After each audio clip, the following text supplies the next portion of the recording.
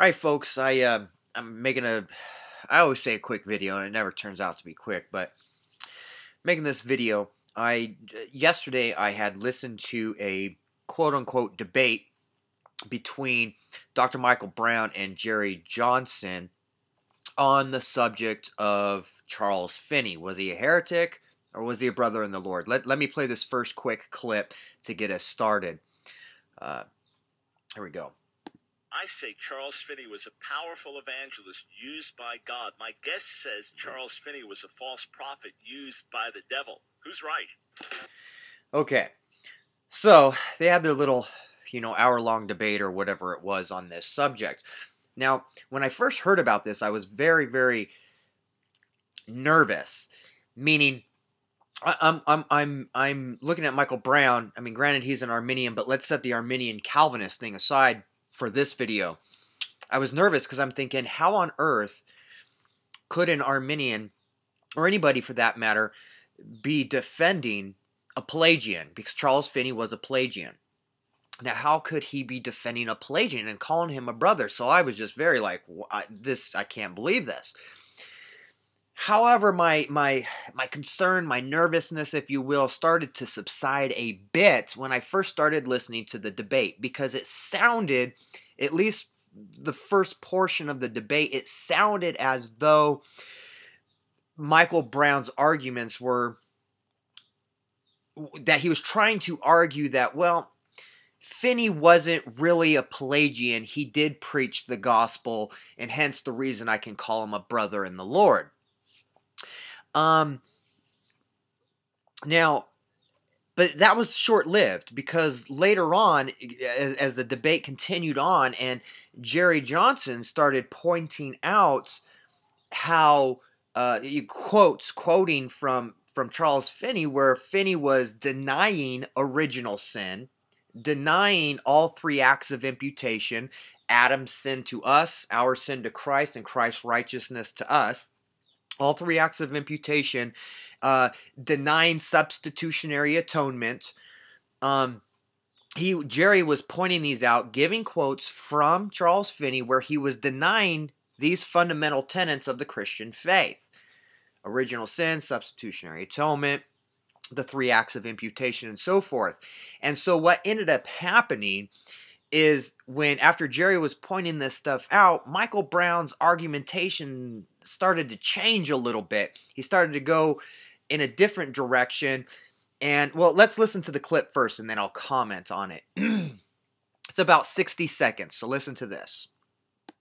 And you are, because that is an Arminian belief there. No, I'm talking about Bible. Jerry, I'm asking you, where in the Bible?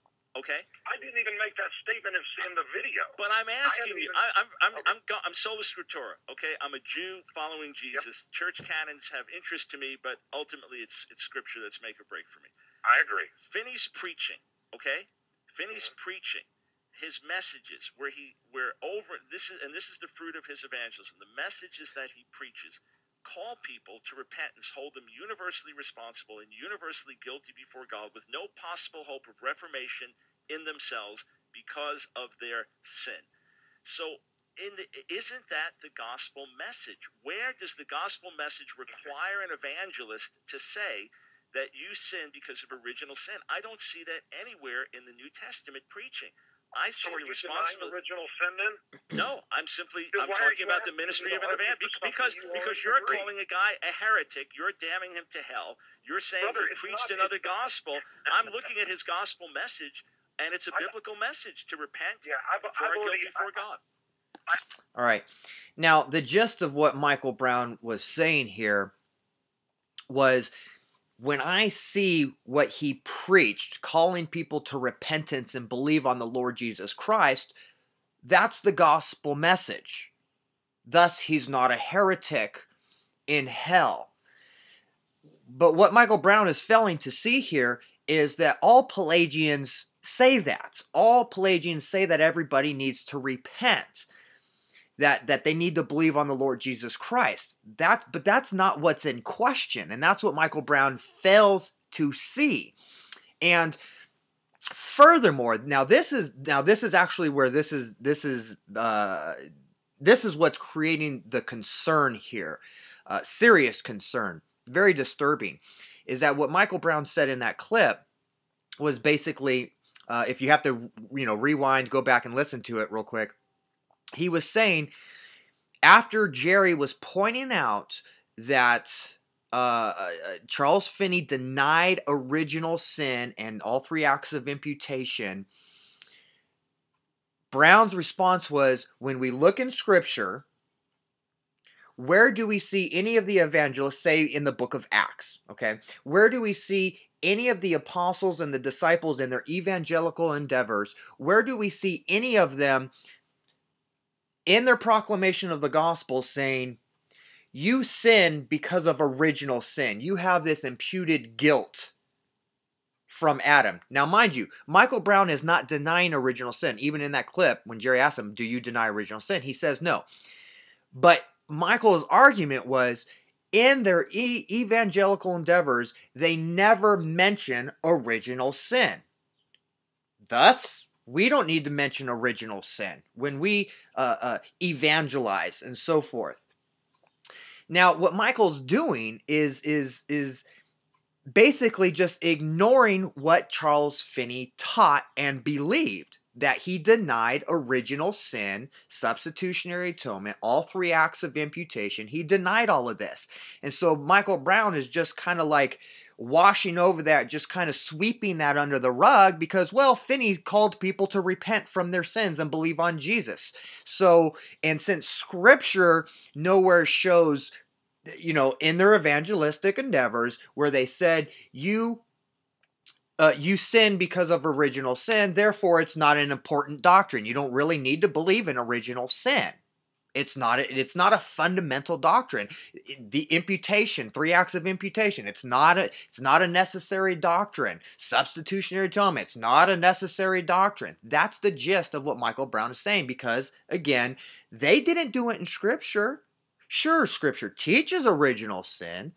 It teaches the acts of imputation, but they didn't preach that in their evangelical sermons. So it's not really all that necessary. But this kind of actually reminds me of how the Muslims argue against the Christians. They say, where does Scripture, when the Muslim comes to you, where does Christ himself anywhere say that I am God, worship me? See, Christ never says, I am God, worship me. Thus, Christ isn't God and we don't have to worship him. That's the kind of argumentation that Michael Brown is using here.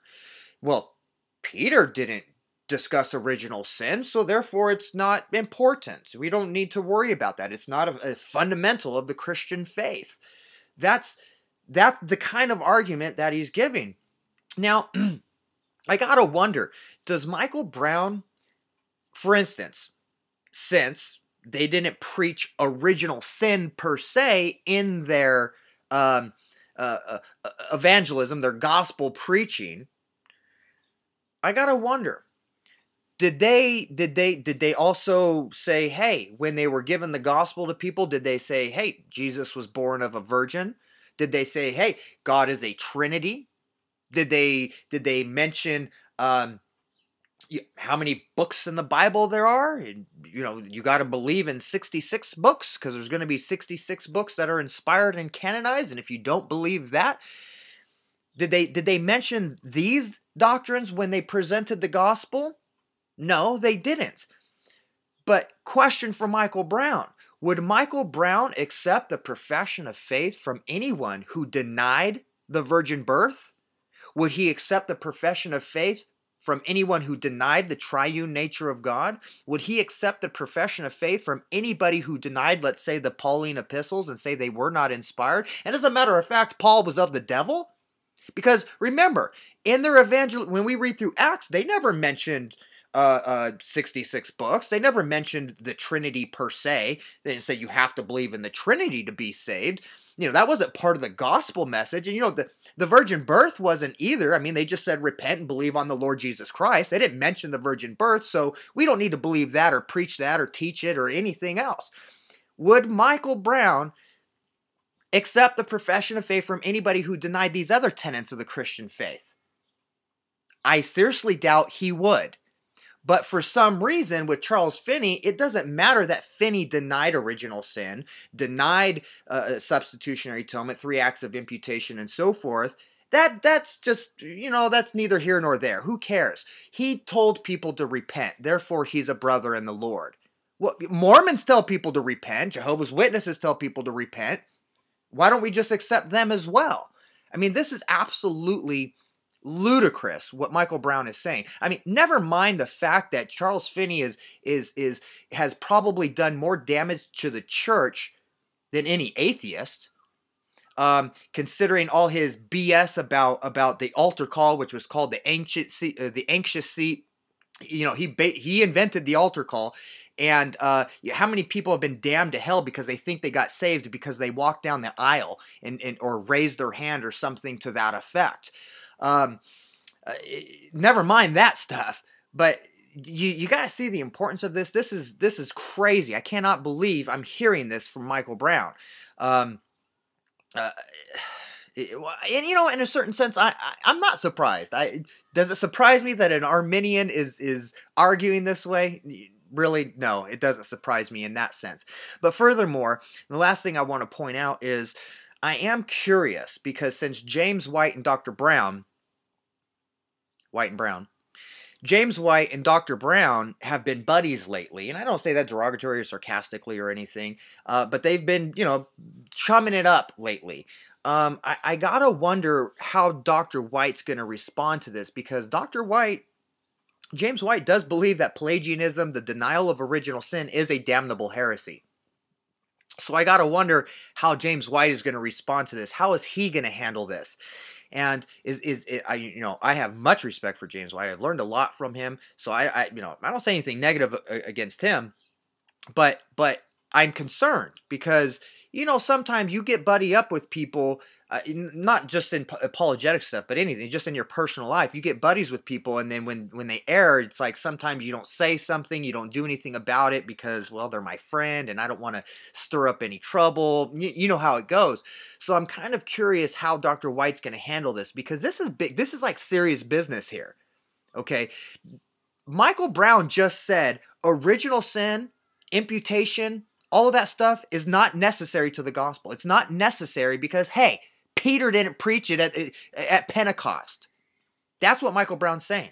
Those are just secondary issues. That's like arguing about, premillennial or amillennial. That's just sub issues that we don't really need to concern ourselves about. This is big business, people. The implications that come from denying original sin, the 3 acts of imputation, is a denial of the gospel of Jesus Christ. It is a denial of the gospel. If our sins were not imputed to Jesus Christ and Christ's righteousness not imputed to us, you have just rejected the gospel of Jesus Christ, and you are under the anathema of Paul in Galatians 1. And here we have Michael Brown saying, that's just not relevant. We don't need to worry about that because Peter or whoever never mentioned original sin or imputation when they preached the gospel. They didn't mention the virgin birth, the Trinity, and a whole host of other doctrines either that Michael Brown would agree are essentials to the faith. So, John, I try to testify, friend of mine, many of you know him, is going to try to call into the dividing line this week if he can, if White's taking calls. We'll see how it goes and see what Dr. White has to say. And I hope, oh Lord God, I pray that White comes out strong against this. This is serious business. This ain't just like, you became, a cessationist, or you're no longer a cessationist. No, we're not talking like some trivial issue here. This is the gospel. This is the gospel. These are the fundamentals of the faith. So anyhow, that's what I got to say about this. I was going to make a quick video, and here we are 15 minutes into it. I always appreciate you guys watching, leaving comments, and please comment and tell me what you think about Michael Brown saying that original sin, 3 acts of imputation, and substitutionary atonement are no longer necessary to preach or believe to be a Christian.